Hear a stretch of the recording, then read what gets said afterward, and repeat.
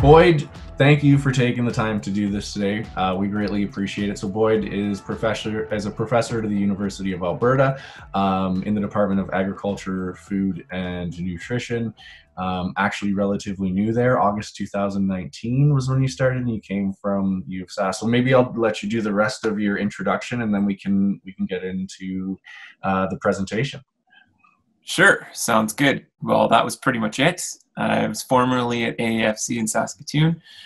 Started my research program at the U of A August last year.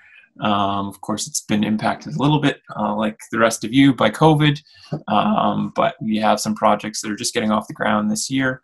And my research is supported by Alberta wheat, barley, canola, and pulses. So, of course, today being in Alberta wheat and barley webinar, that's going to be the focus of my talk, but I'm happy if people have other questions later on. I can try to address those as well. Perfect. Oh, I should also say that, yeah, you mentioned that Brienne pre-recorded because of a little one. I also have two little ones, and I thought of that last night and was like, oh, hopefully they're not too loud today. But I've been told that they're going to be trying to stay on the other side of the house, so hopefully you don't hear them. Well, if you share your screen, we can get going. All right. Let's get the right one. Okay. Can you guys see that all right? Yep. All right. Okay. Fantastic. Let me just do one other thing. Ooh, fancy. Can you see the laser pointer? Cool. All right. So thank you for the invitation to give this webinar today. Hopefully it'll be about half an hour long. And I just want to point out that Shelley Barkley, who's the insect survey technologist here in Alberta, and Megan Van Koski, who's a research scientist who leads the Prairie Pest Monitoring Network, are co-authors on this talk because a lot of it's based off of work they do in terms of surveying and monitoring for these insect pests. So I really want to stress two kind of major insect pest surveillance networks that we have. In Alberta, of course, we have the Alberta Insect Pest Monitoring Network, which was formerly headed up by Scott Mears, who has just retired this past February, early February, late January, early February. And now it's led by the wonderful Shelley Barkley, and who I hope you guys are all familiar with. She's very active in the field and on Twitter. So if you have questions, she is a great person to reach out to. And definitely put out a Google search or do a Google search and search for the Alberta Insect Pest Monitoring Network. Lots of great resources, and many of which I'm going to highlight and talk about today. Also, I wanted to talk about the Prairie Prairie Network. So this is a prairie-wide network led by Dr. Megan Van Koski and Jennifer Otani. Megan is based out of AFC in Saskatoon, and Jennifer is based out of AFC up in Beaver Lodge. And so the Prairie Pest Monitoring Network kind of acts as overall coordinators for some of our major crop species. And they work with Shelley here in Alberta. They work with Jim Tansey, the provincial insect specialist in Saskatchewan, and John Glavoski, the provincial insect specialist in Manitoba. And so they all work together on their surveys, and each year they develop forecasts and risk maps, and many of which I'll highlight. So if you're not familiar with these two networks, here are a couple web addresses to check out, but also if you just Google them, it'll be just as quick. And so as I mentioned earlier, of course, because this is Alberta wheat and barley webinar, that's going to be the focus of the insect pests that I talk about today. And we're going to kick it off with some forecasts. And you may have seen these forecasts. They've been available now for a few months, but we'll go through them and just kind of give you some highlights from each. And the first, of course, is grasshoppers. Depending on your region, you may have been plagued by them last year. We have several different kind of what we would consider our crop pest species. We have the two-stripes, Packards, migratory, clearwing, and Bruners. I'm going to talk a little bit about Bruners today. You may have heard this story before, but I think it's a good one and needs to be highlighted. And then, so Bruners is mainly a pest in kind of north central Alberta and in the Peace region. That's kind of our dominant pest in that region. And then depending on our other regions, we can have a combination of these other species. So just to bring you back, and I'm sure most of you know this, but our grasshoppers here, they overwinter as eggs. Those eggs hatch early in the spring into nymphs, and those nymphs, of course, start feeding. They go through several different nymphal stages, and of course, it's the large ones, the large nymphs, and the adults that are going to do the most damage. So every year in Alberta, in August, they do a grasshopper survey, and they look at the number of adults in a meter squared. And this is done by the agricultural fieldmen here in Alberta. And from that data, they develop a forecast. And so I'm just going to run you through a couple of the forecast maps from previous years. So this was the 2017 forecast. Down here, I just want to highlight that you can see this is the forecast for 2017, but the grasshoppers were surveyed in August of the previous year, so August of 2016. And of course, going from green being very low or no risk to red, very severe risk, you can see risk was a lot higher in 2017 down in southern Alberta, and there was forecasted to be a lot less risk up in north central Alberta and the Peace region. And then just to throw up a few more maps, we have 2018 and 2019. And so these were the forecasts. And you can see in 2018, we ended up having, or the forecast was for pretty significant populations of grasshoppers up in the north central region and up in the Peace region. Whereas in 2019, we see those populations, the forecast was lower in the north central region, and in southern Alberta, it was a bit higher. And for 2020, this is what it looks like. This is the forecast. So again, this is based off of last year grasshopper counts. And so you can see down in southern Alberta, we have kind of severe, very severe forecast for grasshoppers in certain areas. And then in the north central region and the Peace region, we also have kind of a higher risk of grasshopper severity in this region, forecasted for this region. But this is where the interesting stuff is going on in this north central and this Peace region. This is where I said we have that dominant species, that Melanopolis bruneri, or Brunner spur-throated grasshopper. And if we look over the years, oh yes, and I just want to point out that Dr. Dan Johnson at the University of Lethbridge is currently researching this species and its interesting life cycle. So we actually think that this species might be on a 2-year life cycle. And I'm just going to highlight that with these maps here. If we look at these forecasts from 2017, 2018, 2019, and 2020. And you can see southern Alberta, these populations, these are not the Bruneri grasshoppers. You can see that they kind of are consistent across the years, whereas in the north central Alberta and the Peace region, we see kind of this population increase every 2 years. So we see high levels and high level forecasted for 2018 and a high level forecasted for 2020.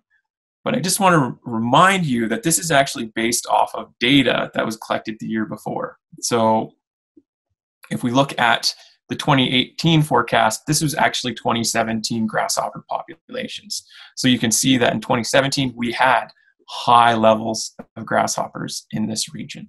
2019, those of you from the Peace, you'll remember that we had high levels of grasshoppers in this region. And of course, it was last year's populations that are forecasted, that are used to forecast for next year.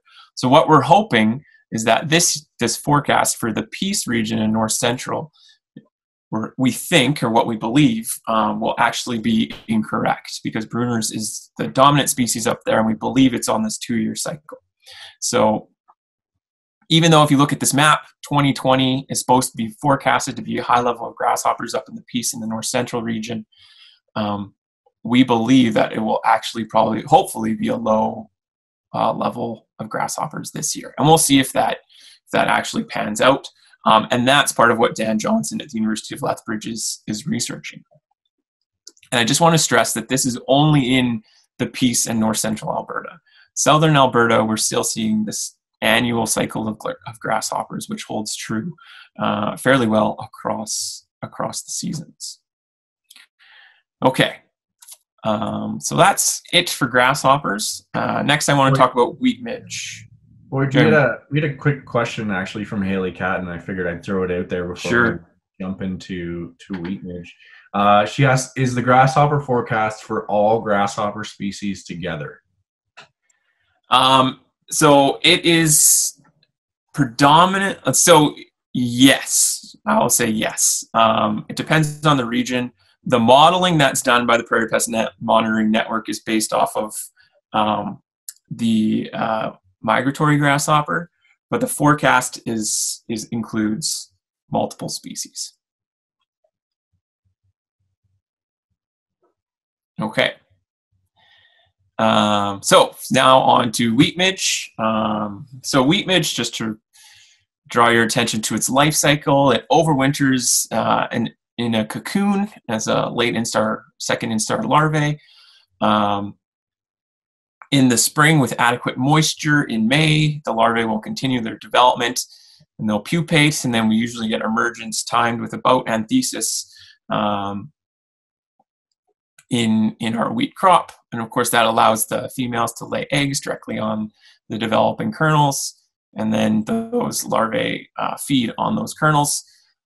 Later in the summer, once they're finished the development, they jump or pop off the plant, drop off the plant, and they then form a cocoon and overwinter. And so the reason I just wanted to reiterate its life cycle is that the survey that's conducted for the forecast is based off of overwintering cocoons. So soil samples are taken in wheat fields. Shelley will then wash them, and she will collect the cocoons, and then we'll actually dissect the cocoons, look at the number of viable, so those larvae that are alive and also that aren't parasitized. And that is what the forecast is based off of. And over the years, some really great research has been done that shows that the number of viable cocoons is a really good predictor of populations the following season. So to throw up some maps here, here's the 2017 wheat midge forecast. Again, this is based off of cocoons, so this is going to be the number of midge per meter squared of soil surveyed here. And you can see that red is basically greater than 1,800 midge cocoons per meter squared of soil. So that's the 2017 forecast. There's 2018 and 2019. And wheat midge really are highly dependent on moisture. And, you know, these last few years, it has been fairly dry, and of course, until later in the season last year. And what we found for the 2020, or what's forecasted for 2020, is kind of this hot spot down southwest of Lloydminster, southeast of Edmonton. We have this one kind of region, but other than that, there are low levels of cocoons found throughout Alberta. Now, I want to draw your attention to a resource available to you during the season. So coming up this season, there's collaborators with Alberta Insect Pest Monitoring Network who run wheat midge pheromone traps. And I've called this the wheat midge trap map. It's got a good rhyme to it. It is available if you go to this website here. If you just Google the wheat midge survey in Alberta, and it's a Google map. It's a live map, and each week when agronomists or producers or who's ever running the trap go out and check it, they'll then enter in their data, and it'll pop up as one of these little balloons on the map. And so, of course, right now, there's time of year, we're not trapping wheat midge, so there's nothing up on the map. But later on in the season, there's balloons that'll start being populated on the map, and you can go on here and you can check out the rating in your region. Unfortunately, right now, we kind of have these arbitrary levels of low, medium, and high risk. We don't know exactly the numbers of midge that we capture in traps and what that will relate to in the field. But at least this can give you an indication of what's happening in your field, and that you should be out there scouting for midge. So you have to be out there manually scouting for midge. And if you've never done this before, if you want to If you want to rehash how you scout for wheat midge, definitely go to the Alberta Insect Pest Monitoring Network. Scott and Shelley have some videos up there that show you how to set up a wheat midge pheromone trap, but also how to scout for wheat midge in your field. And definitely pay attention to this map during the season, because you'll see as wheat midge are starting to pop up in different areas. Okay. So that's it on wheat midge. Next, I'm going to move on to wheat stem sawfly. So with wheat stem sawfly, this is a very kind of regional pest here in Alberta, but a little bit on its life cycle, again, just to demonstrate how the survey and the forecast is conducted. So the larvae overwinter in the stem, lower down in the base of the stem, and then in the spring, or pardon me, and then in the spring they'll pupate in that stem. They'll emerge as adults. The females will find new wheat or another host to lay their egg in, and then those larvae develop right in the pith of that stem. Later in the season, they move down the stem. They kind of cut around on the inside of the stem, and that's what makes it really prone to lodging. And so the wheat stem sawfly map or the survey is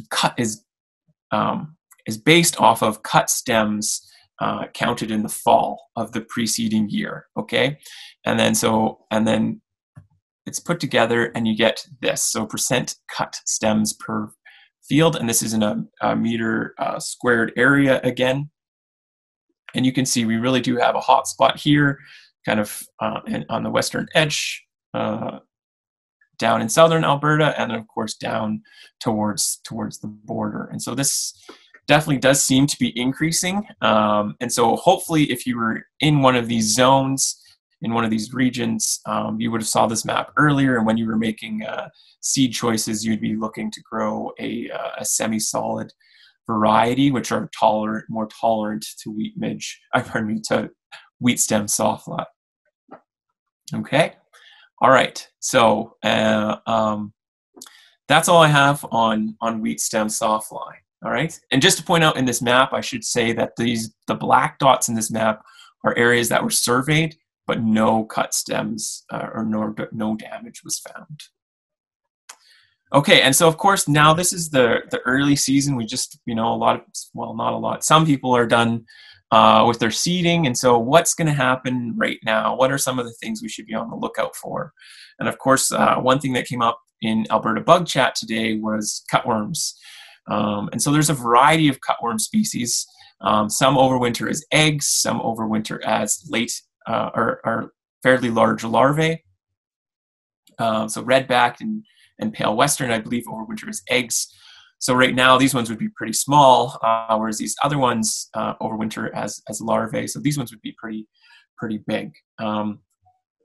They are fairly generalists, but Ronald Matthias and Maya Evenden at the University of Alberta did some work looking at choices and host plant choice.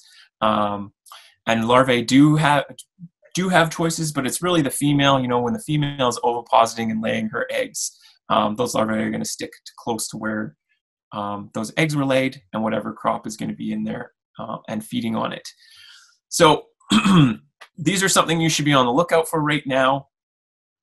There's slight differences between all of these, depending on, some actually cut the stem, some climb up the plant and feed on foliage. So we really, it depends on what species you're dealing with.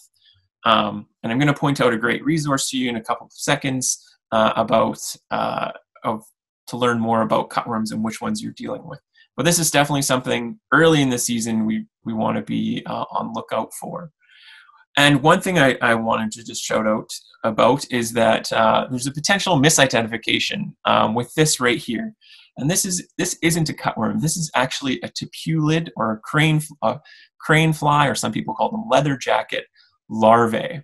And so this is a fly larvae, so you'll notice a few things about it. It doesn't have legs. So here is a real cutworm down at the bottom. Here is our tepulid fly larvae. So if you find these in the field, if you look at it, it doesn't have legs compared to our cutworm. Cutworm has 3 pairs of legs on its thorax, and it also has these prolegs. A tepulid larvae also has little projections. You can see one kind of right here coming off the tip of their abdomen or the end of their body. And they also generally don't curl up. You know, cutworms, they can curl up into a little ball. Tepulid larvae generally don't curl up into a ball. So that's just something that kind of pops up from year to year. People ask questions about that. And that's just one thing to draw your attention to. You can also look at the head capsule. We don't really have a very large or well-defined head capsule in the tepulid larvae compared to a cutworm larvae, where you can see the nice big head capsule there. And some resources to draw your attention to. So in Alberta, there's a cutworm reporting guide. I took this before. There's actually one little balloon that's popped up on this map now. It's not a cutworm, but I took this picture before that was on there. So this again is a live in-season map. And so during the season, as people find cutworms, they're asked to enter it into this map, and you can come to this map and see what's been found in your region. Okay, so definitely check that out. And if you do find cutworms, please report them here to help out others. And another great resource that I really want to draw your attention to is the Cutworm Field Guide. So this goes through basically all of our major cutworm species and more.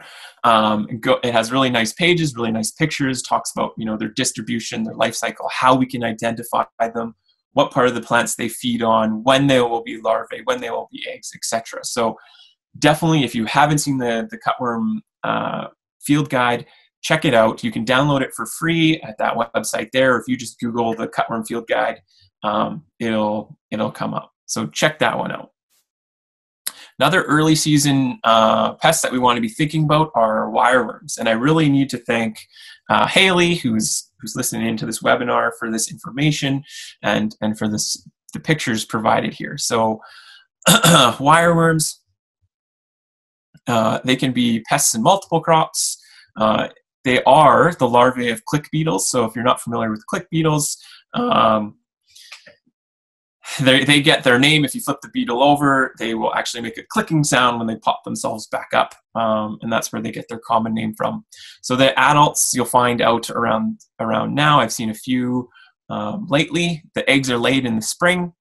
They can live for a very long time, 2 to 7 years underground.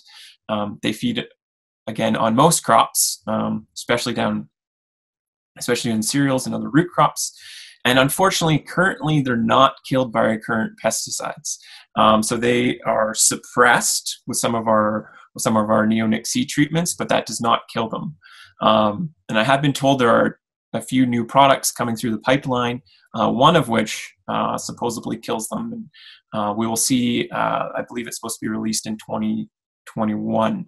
And so hopefully that'll give producers a way to actually manage and kill wireworms in their fields. So there's a variety of species. Most of them here on the prairies are native. And there's 3 to 5 prominent species, and they can differ in size. Some are quite large, some are very small. And you might think, you know, a small wireworm is just a baby or a young wireworm, but it could actually be a different species. So they do come in various sizes. And so here's Haley out surveying a field, and and you can see this wireworm damage, and you can see the wireworm here feeding on this crop. And I really want to point out that Haley is developing a wireworm field guide. And so this will hopefully be coming out this fall. And this will be a fantastic resource for us, for agronomists and for growers to really help with their wireworms and wireworm issues. Here's one potential misidentification. This is one I learned about recently. And this is not a wireworm. It's actually a stiletto fly larvae. So to help identify it from a wireworm, if you look at it, it's a fly larvae. It does not have legs, compared to a wireworm. It doesn't have projections at the end of its body. So here is an actual wireworm. You can see projections. This is the end of its body. And this stiletto fly larvae actually moves very quickly. Laurel Thompson from Lakeland had a good video on Twitter a couple weeks ago now, which I actually got the identification wrong, but thanks to Haley and Shelley, we got it right. And so this is a potential misidentification for a wireworm during the growing season. Hi, Boyd. Brian. There's a couple of questions in the chat room maybe you could address now since you're on the topic. Sure. One is from Madison Boone. Is there data on wireworm populations in the Peace region? Is there something that they should be concerned about? I am not aware of that. I know Wim van Herk, who's with AFC in Lethbridge, and Bob Vernon, in Agassiz in British Columbia, and Bob Vernon, who is in AFC, formerly in AFC in Agassiz, have conducted large surveys over the years, but I am not aware of what was found in the piece. That would be a good question for Haley, and maybe Haley would be willing to step in and answer that later. Haley says, no abundant survey of wireworms. Okay. There we go. And there's another question from Brianne Tideman. What should you watch for in the field when scouting to suggest that there might be cutworm feeding? Good question. So, of course, bare patches would make it kind of obvious. From a distance, if you see a lot of birds flying above certain areas of your fields, that can be an indication of cutworms, could be potentially wireworms or something else to take a look at. If you're out in the field and you look down a row, cutworms like to move down rows. So if you see several plants in a row that have been taken out or don't look quite right, they might not actually be taken out, but just look slightly damaged. Definitely look at them. Cutworms are primarily nighttime feeders. So if you're out during the day, you're going to have to dig around, root around by the base of the plant in the soil. If it's very hot, they can actually be up to 8 to 10 centimeters deep in the soil. So you're going to want to be digging around and looking for them. Good, thanks. Good. I'll let you continue. Just wanted to address those questions now. All right, there's just a couple more slides left. Let's see. Okay, so now I just wanted to highlight some resources that I hope you're familiar with, and if you're not, that I think you should become familiar with. So, of course, as mentioned, there's the Alberta Insect Pest Monitoring Network, and I can't stress this enough. Here in Alberta, you should really be following this network. So not only do they have in-season maps for cutworm reporting, for wheat midge reporting, they also have for other crops like canola, they have diamondback moth, live in-season reporting, as well as Bertha armyworm reporting. So definitely check that out. Lots of good information there. Prairie Pest Monitoring Network, again, I just wanted to highlight that. The Prairie Pest Monitoring Network actually puts out a weekly update. So they do a weather synopsis. They talk about wind trajectories for some of our insect pests that are blown in each year.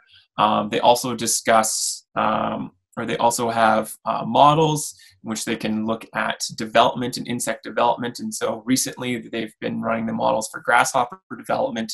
And so the eggs have been increasing in development, although late last week with the cold, wet weather, they kind of were a bit of a plateau. But they have this every week, they put this out. And so you can follow these models and you can look at how far things have developed and where they could be at and potentially emerging. They do it for things like alfalfa weevil development, grasshoppers, wheat midge, and a few other species. So it's definitely a good thing to check out. And if you just subscribe to the weekly update email, you'll just get that every week, a nice little synopsis of what's going on weather-wise and what insect pests to watch out for. And it's very timely throughout the growing season. Another thing to draw your attention to is Field Heroes, which is a campaign to really learn more about the beneficial insects that are in your crop. And if you go to their website, they also have resources on how to scout. for different insect pests, as well as the potential beneficial insects that are going to be predating on those pests. And they also highlight research that's being conducted on those beneficial insects. So definitely have a look there. And of course, in all of our prairie provinces, the provincial governments have good resources available. So in Saskatchewan, they don't have live maps, but they do have kind of weekly updates based off of trap capture for different insects. So you can go onto the website and you can see diamondback moth numbers from last week. And they also have really good information that's relevant to Alberta in terms of, monitoring for different species and things like potential misidentifications, control options, etc. Manitoba also does a very similar thing. John Kovlowski also has kind of a weekly update email throughout the growing season. And they also, again, have a lot of information on insect pests that are relevant here in Alberta. And then finally, if you have some bug-related questions, you can always hit up Alberta Bug Chat, which is Wednesday mornings at 10 a.m. throughout the growing season. And it used to be headed up, of course, by Scott Mears. Now, Shelley and some of the extension staff and agronomists at our commissions are helping to guide us entomologists. And so each week they kind of have a number of entomologists who can chime in and answer your questions if you have any. So with that, went a little longer than expected, but I just want to acknowledge, of course, my current employer, the University of Alberta, collaborators at Alberta, of course, the government of Alberta, Alberta Agriculture and Forestry, Agriculture and Agri-Food Canada, Prairie Pest Monitoring Network, and of course, the commissions here in Alberta who do great work and also who are helping to fund my research. Okay. And with that, I'd be happy to take any try to answer your questions. And if you want to get in touch later on, there's my contact information. Wonderful, Boyd. That was great. Thank you for all of that information. We do have one question right away here from Jeremy Symes. Actually, maybe we'll go to Dave here. He's popped in. Dave, I think you had a question there. Yeah, it's regarding grasshopper scouting and that.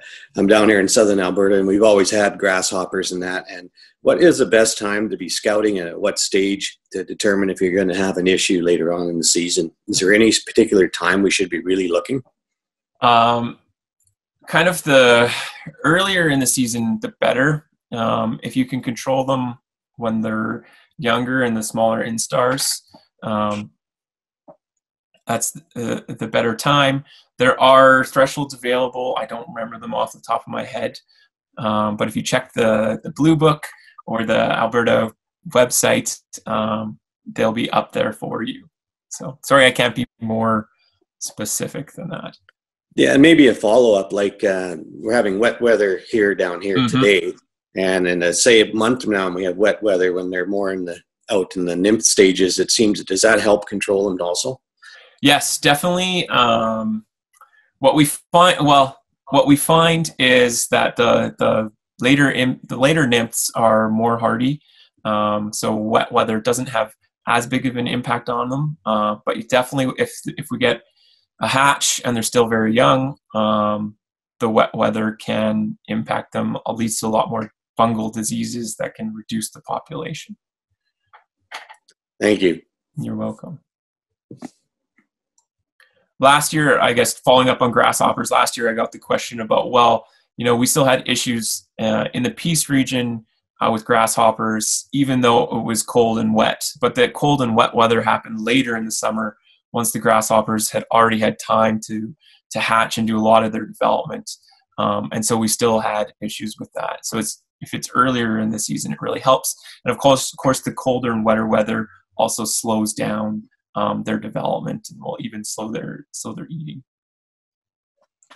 So we have another question here from Jeremy Symes. So thanks for the webinar. Just wondering why producers should be currently watching for cutworms and wireworms. Is there a growing concern or something that should be routinely done this time of year? Thanks. Yeah, I would say it should be routinely done this time of year. Cutworm populations are fairly sporadic. Um, it really depends on where the females laid eggs or the previous year. Wireworms, this is a good question for Haley, but they've been on the increase lately. We've lost some of our insecticides that actually used to kill wireworms, and now our currently available ones only suppress them. And so their populations do seem to be on the increase. And as I mentioned, hopefully in the future, we'll have a few products that will actually kill them again.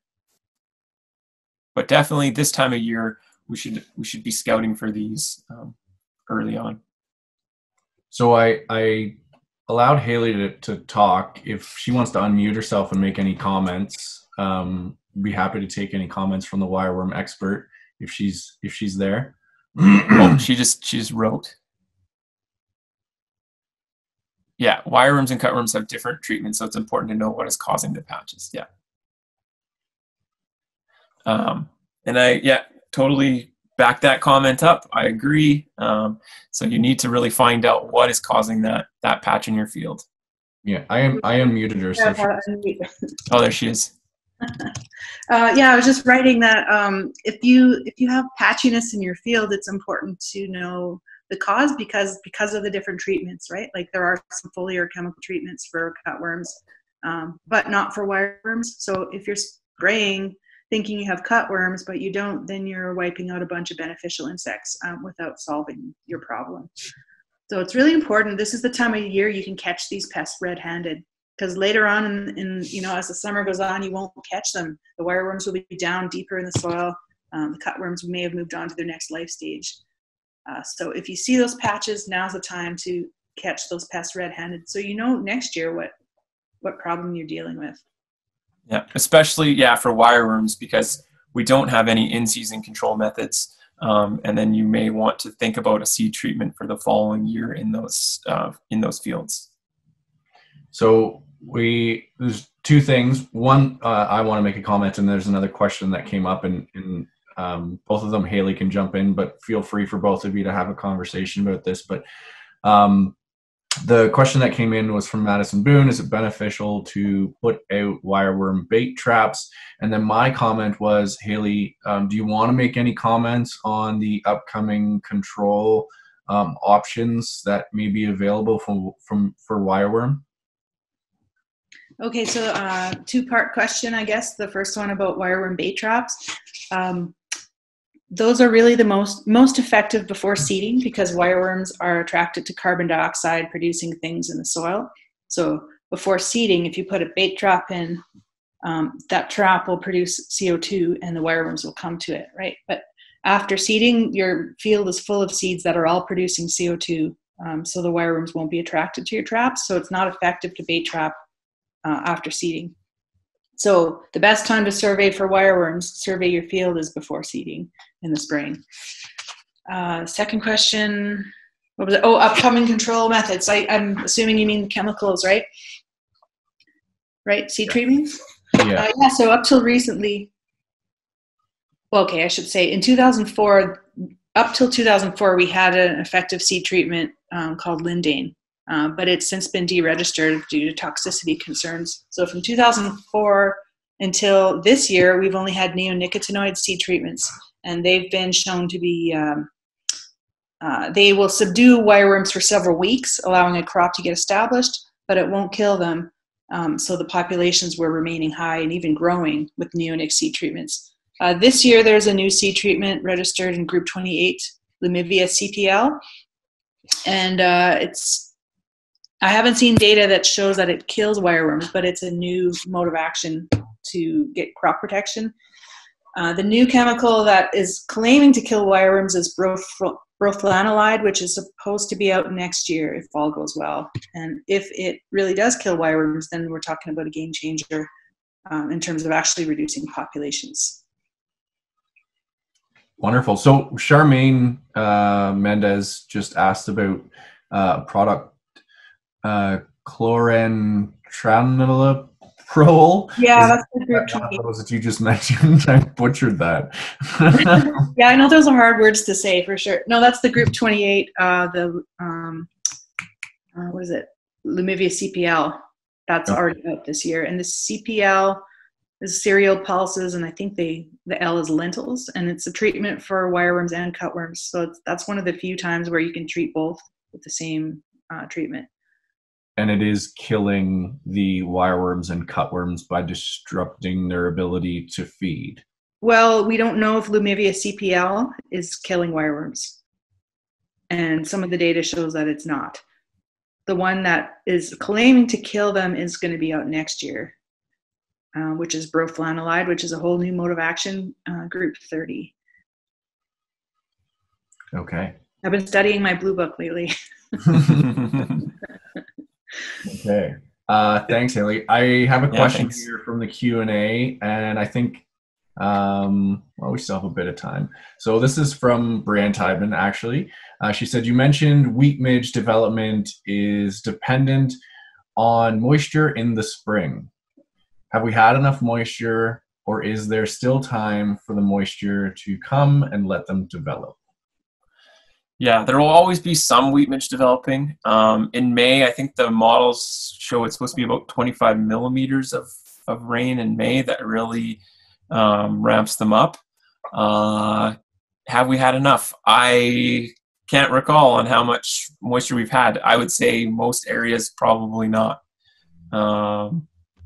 But you'd have to look on a local scale to see what's going on there.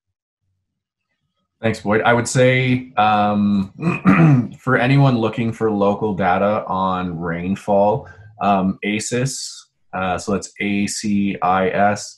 I'm not going to remember what that full acronym represents. Alberta Climate Information System. So if you search that on Google, you can actually pinpoint one of the 300 weather stations across Alberta, and then look at whether that it's tracked day by day, hour by hour, for as far back as you want to go.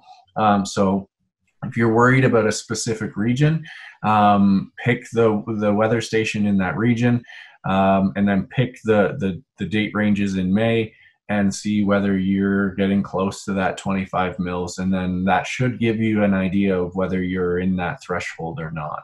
Do you agree, Boyd, with that? Yeah, that sounds great. Yeah. There's a non-bug related question, Boyd, and I don't want to upset any entomologists. Heaven forbid somebody call a lady beetle a ladybug. Perhaps somebody can. Last year there was a lot of problems with slugs, which are not bugs. Yes. Is there any forecast on slug populations this year? Because it was bad last year, and we went into the fall with a pretty wet situation. Yeah, Anybody track them? To put it frankly, I have no idea. Generally, our wetter years is where we do have slug issues. But as far as I'm aware, here on the prairies, no one is tracking them or following their populations, at least as far as the entomologists are concerned. As far as what's going to happen this year, I don't know. I think it's going to be very weather dependent again, and we'll just have to see, because we had high slug populations last year. If we do have another wet year, I would wager that we probably have slug issues again this year. The question is, Boyd, is even if we could forecast and say yes, high populations were high last year, we went into the fall with high moisture, we're expecting high populations next year. Is there anything any producer can do if they're seeing high amounts of slugs in their field? No. So insecticides are ineffective against slugs. They aren't insects. They don't react the same way to insecticides. There are some molluscicides, if I'm even saying that right, that are available in the United States. I don't think there are any available in Canada. And so, yes, we don't have any control options for slugs. Some salt and waste some beer on them, but that's about it. So start mixing your salt tanks now, I guess. Yeah. Salt your fields. No. I wouldn't recommend it. I think we've covered all of the questions. If anyone has any last-minute questions, throw them in now. Otherwise, again, Boyd, thank you so much for the time. This has been very informative. Thank you for everyone who came and attended and asked questions. It's great to get this information out there, help the industry walk this out to producers and have these conversations. So thanks to everyone. Yes, thank you. Yeah, and we'll see you next week, hopefully. All right.